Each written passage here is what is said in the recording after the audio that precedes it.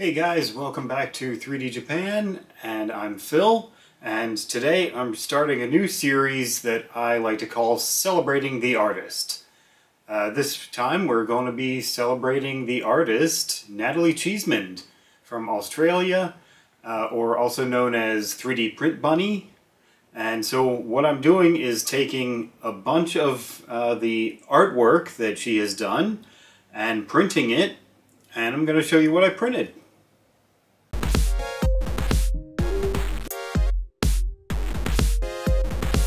Okay, so the first thing I've got from her is that she's made these really cool optical illusion coasters. She's got a whole set of these with different illusions, including a little box that you can print to store them in. And I think it's really cool.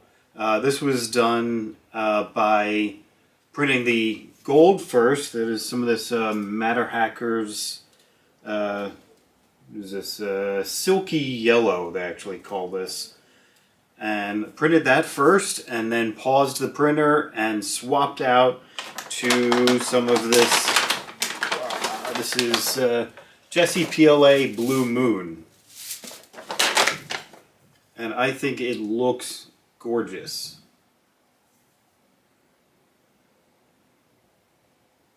Okay, next thing I've got is this Arabic style lantern, which is really beautiful with these delicate, intricate details that all printed out perfectly. And the coolest thing about this is it opens up, and inside you can put a little LED tea light. Turn that on. These particular lights are difficult to get on. See? The bottom screws back on,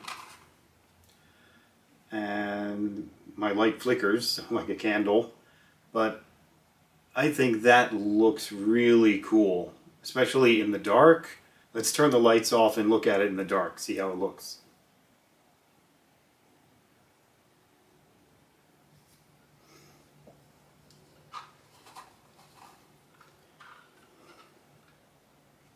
Alright, next up is this ornate bowl. This was done, this is the small version. There's two different versions of it. This one I specifically went with because it prints without supports. And it has, again, really great, tiny, intricate details. This was printed in Polymaker's Silk Magenta. And these were all done on the Ender 3 V2. Looks beautiful.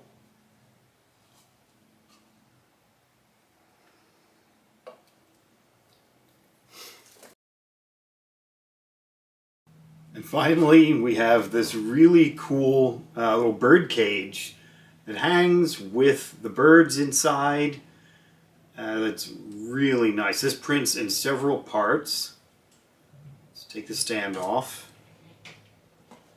Now the stand printed in several, two parts, flat, and then these, I think this is supposed to snap together, but I actually used a little gloop to hold it together.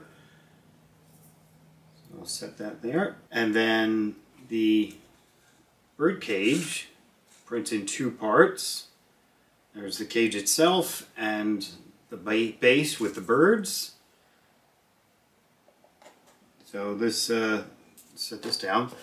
This cage kind of prints without supports. I do recommend using them though, because as it's printing up, my nozzle kept knocking against the sides, and it would bend them way over, which caused the other sides to actually break, but then it would kind of go back together. And so even though it kind of looked all right, I still just put a little bit of gloop in there anyway. So, and then the birds, I of course printed in the same material on the bottom, but then just as the birds started, I swapped over to a different one, which I think looks amazing. Oh, got a few strings in there, but it looks great. So, okay, the cage was printed with this Polymaker Gold. And then And the base was with this silver from Longer 3D. Put this back on there.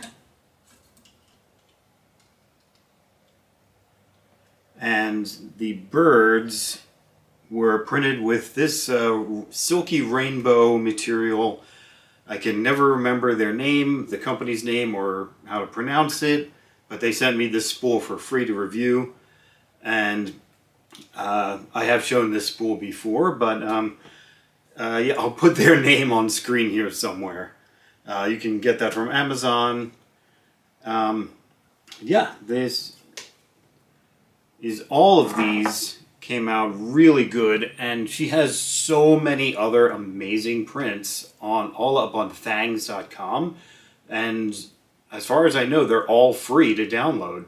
So if you want to download any of these or check out any of her others, I will have links in the description below.